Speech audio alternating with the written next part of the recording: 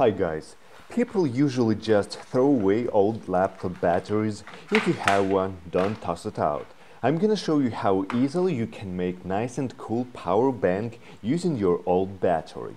The first thing you need to do is safely and carefully disassemble your battery pack. Take a small knife, pierce the seam and slowly pry around. Here we have 6 standard 18650 lithium-ion cells. They usually don't die all at once, some of them still in good condition.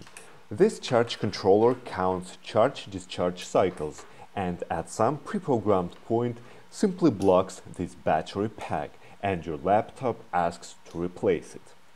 I bought these power bank cases for a few bucks, all the links in description, and it's all with free shipping. This one is the cheapest, just 86 cents.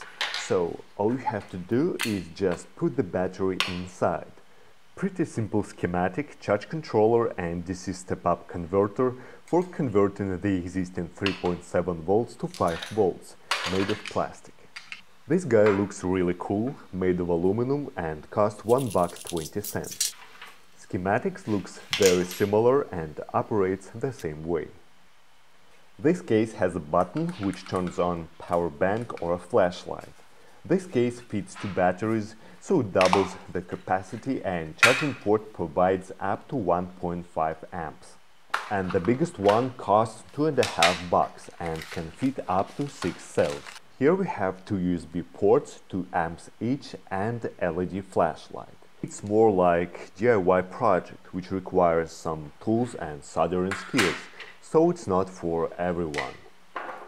You can also create your own project with any number or type of batteries using these controllers.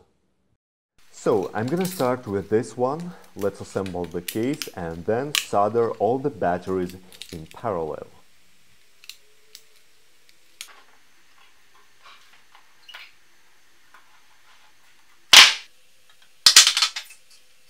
I'd recommend to leave this nickel ribbon and solder wires to its ends. By the way, these wires from old mouse, in case if you don't know where to get them.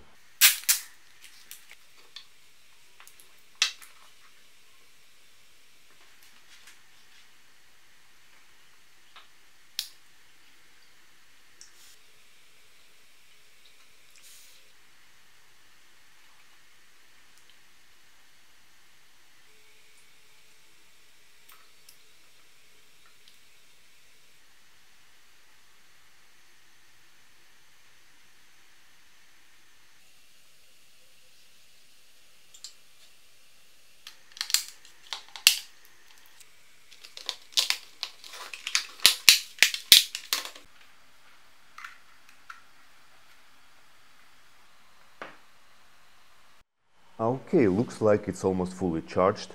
Pressing the button twice turns the flashlight on and off. One quick press will display the battery level and turn the pack on. So this one is ready. Finally, let's test small power banks. Using pliers or tweezers, remove the ribbon cable. Then insert battery with correct polarity and close the lid.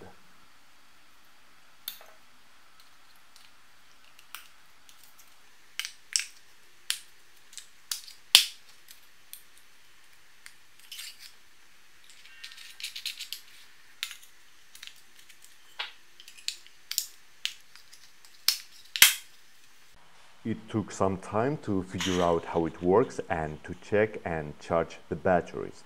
They all have the same LED indication, blinking red LED while charging and solid red when the battery is full, solid blue when the power bank is charging your device, and blinking blue when the battery is low. They all work fine, but it all depends on the quality of the battery cells.